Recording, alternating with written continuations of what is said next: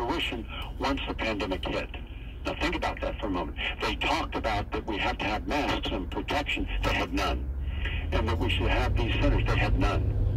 And that we should have protocols. They had none. Not a single thing. And yet they knew, isn't it a coincidence, they knew that this pandemic of a COVID virus was going to hit. Wow. What kind of emotional alchemy is that? Let's see part 2 of Pandemic. I think you'll find this interesting, and this is information the average person is not aware of. On behalf of our center and our partners, the World Economic Forum and the Bill and Melinda Gates Foundation, I'd like to extend a very warm welcome to our audience here in New York, as well as our larger virtual audience participating online today. The Event 201 scenario is fictional. Today's scenario is going to simulate meetings of a multi-stakeholder group called the Pandemic Emergency Board. We're at the start of what's looking like it will be a severe pandemic. And there are problems emerging that can only be solved by global business and governments working together. There's been some conspiracy theories that are around about the potential that pharmaceutical companies or the UN have released this for their own benefit. And maybe this is a time for us to showcase some cases where we are able to bring forward some bad actors and leave it before the courts to decide whether they have actually spread some fake news. A new coronavirus. Infected people got a respiratory illness with symptoms ranging from mild flu-like signs to severe pneumonia. In related news, a significant demand for personal protective equipment like N95 masks and gloves are on the rise. Patients are overwhelming healthcare facilities. People are avoiding public spaces out of fear of infection and in compliance with public health recommendations. Our U.S. affiliate has just released polling results on public expectations for a vaccine, and 65% of those polled are eager to take the vaccine, even if it's experimental. I'm not optimistic about having a vaccine in time to be relevant during this pandemic. With enough money and political will, anything is possible. Penalties have been put in place for spreading harmful falsehoods, including arrests. If the solution means controlling and reducing access to information, I think it's the right choice. The world saw large-scale protests and in some places riots. This led to violent crackdowns in some countries and even martial law. The public lost trust in their respective administration. Economists say the economic turmoil caused by such a pandemic will last for years. The societal impacts, the loss of faith in government, the distrust of news, and the breakdown of social cohesion could last even longer. We have to ask, did this need to be so bad?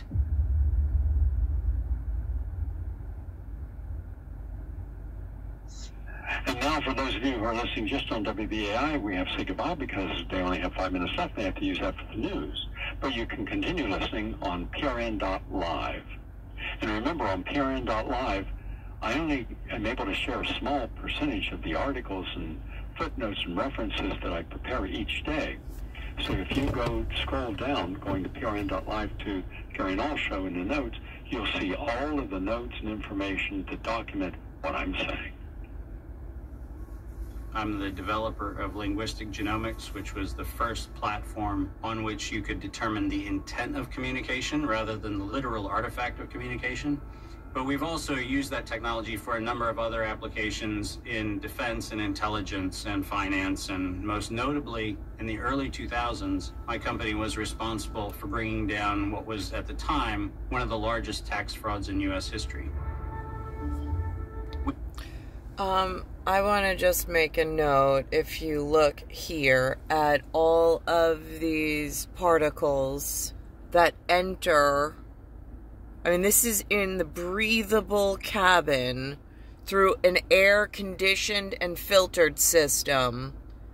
And if you just, I mean, it is unbelievable. The peritrichus microbiota, for lack of a better word, and whatever else is carried on these, I mean, here's what the atmosphere looks like. It looks like a normal day in New York. Nothing out of the ordinary. And yet, this is what's accumulated on the dash. over the last, I don't know, few car trips, or I've noticed it mostly today in its spectrum of accumulation. Now, for me, there's somebody by the name of, I think, something Knoll, but I don't know how it's spelled. It was on radio station, which I just played. Today is September 1st, 2022. I went to the Oncology Center at St. Francis in Long Island for what's called a B12 injection due to my deteriorating health. On my way, I listened to this, they only said his name. They didn't pronounce him as a doctor, although he sounded as such. So, and he was speaking about King's College and some other things, which were nice references to hear him speak, since I'm not educated at that level of the scholarly community. So, I'm listening to him. He was talking about inflammation. He was talking about some of the successes he had. He also spoke about when he first started, how they tried to shut him down. I was wearing this hat while I was at the Oncology Center. Right now I'm driving, so the brim, I don't want to ruin my hat, so I switched to a baseball cap.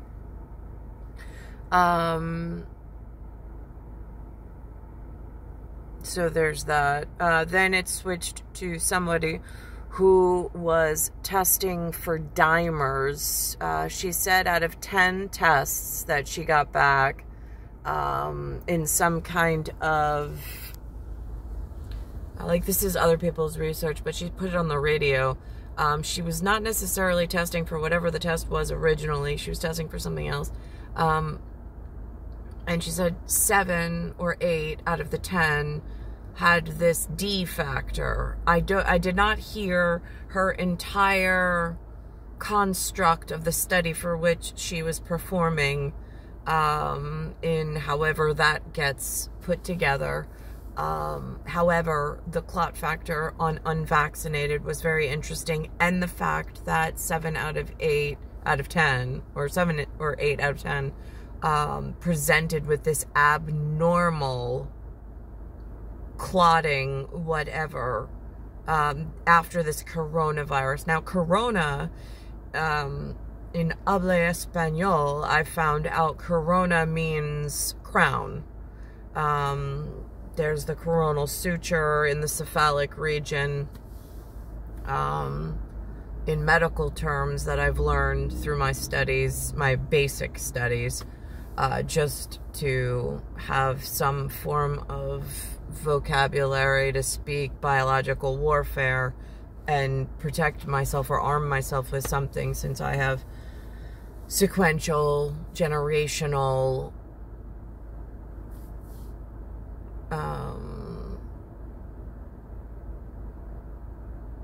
don't know if you say procurement, but I have a vested interest in the future, since Alexander and Anthony is my most distal. Alexander's more proximal. The IC in Roman numeral, my bija, he is even more proximal. And so I have these biological markers in time and space, with the extra special birthing schedule that I'm on. Lewis yesterday played something called Abbott and Costello about who's on first, what's on second, and whatever. This is something local. Then they were talking about dice in the animal kingdom, where they test themselves as animals, and xenophilia. Sometimes they use real live animals and not their own bloodline.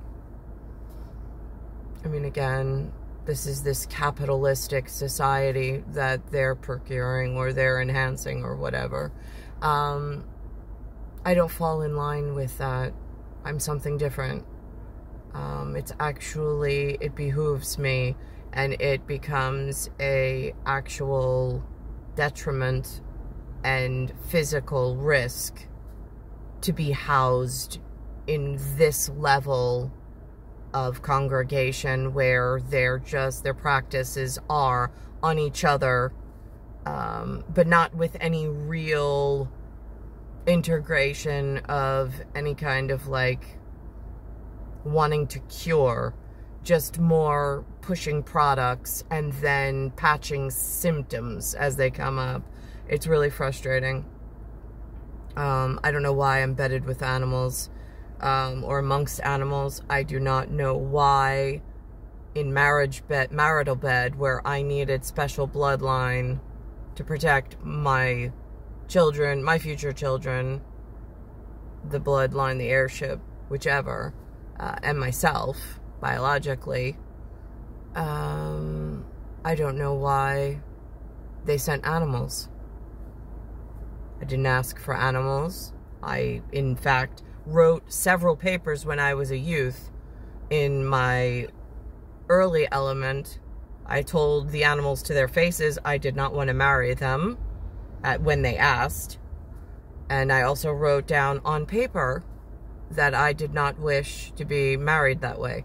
I know that someone in the big wide world of importance knows this, but it's for medicinal reasons as well as medical. I know Consort knows. I'm just not clear why they would purposely harm one of their own, knowing they protect their own bloodline, and I am an extension of that. So this just gets really confusing.